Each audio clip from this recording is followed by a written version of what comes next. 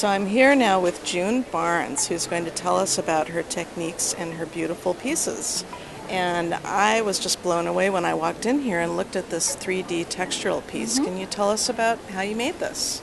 This piece is made as a whole cloth with a border stitched to it, and under the top layer I've attached Scooby-Doo wire, which you will no doubt be able to explain, and buttons. And then I've layered that on top of wool viscose felt, which shrinks, quilted it extensively, and then washed it vigorously. Is the felt a wool? It's a wool viscose mix, Okay. so it shrinks. Okay. So once it's shrunk, you get all of this distortion. Oh, great. And then I've dyed it afterwards, so it was made in white. Oh, wow. So that's what I do. Okay. So the Scooby-Doo wire is, I think I used to crochet bracelets out of it when I was a little girl. Sounds like it, yeah. Yeah. As we did. Oh, okay. Yeah. Well, let's look at the next piece. Okay. Well, this is a fun piece, and this is a similar technique. We were just admiring the puckering in this Right. piece and the zipper. The zipper's been added into the seams, and because it's metal, when we use this shrinkage system that we've used in the other piece, it buckles, and you get this sort of technique. This, people obviously often wonder if it's pieced and how I got that. And it's literally a striped fabric, which has been stitched with a coloured thread. And then when it's shrunk, it just gives you this amazing texture. Oh, that's great. And I love the puckering and the black background, too. That is literally just stitching round and round and round in circles, and the same shrinking technique gives you this lumpiness. Lovely lumps. Lovely lumps.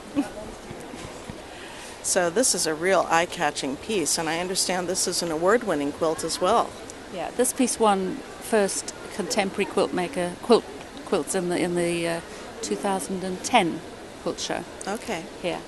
And so And it's it's hand-dyed, and what other techniques? Is Well, that it's right? pieced. It's pieced. Oh, Well, it's pieced. It's based on a block. Can't think what the block is called. A very traditional block, but because of the shrinkage, it's become a contemporary piece. But it's natural fibres, pieced, put onto the wool viscose batting, stitched and shrunk.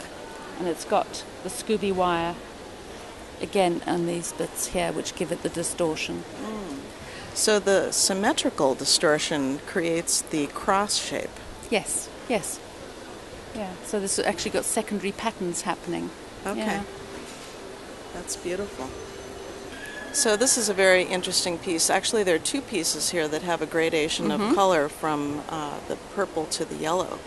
So it's an exchange dyeing. So I've started with the purple dye in one bucket, crossed over to a yellow in the final bucket, so 9 gradations, just gradually changing the proportion of the two colours together to get this exchange dye. And that's basically the colours that have been used to do this. And so interesting, using complementary colors and achieving all those secondary colors in between.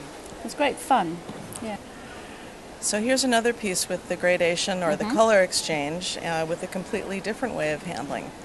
Just making individual units of cones and arranging them so that the same gradation of colour and the exchange of colour happens, but on a more dimensional way.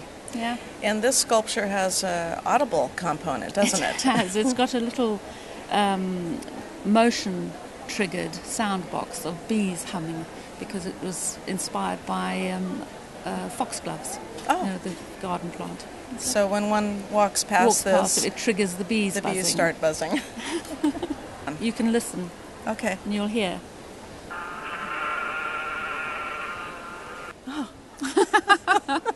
Well, before we pull the curtain on June's gallery today, I'd just like you to tell us about this button blind. It's made using 10,066 or almost that number of buttons, which is appropriate because I come from 1066 country, which is Hastings. Oh, great. Okay. All right. Well, thank you. It's a Bye-bye. pleasure. Thank you.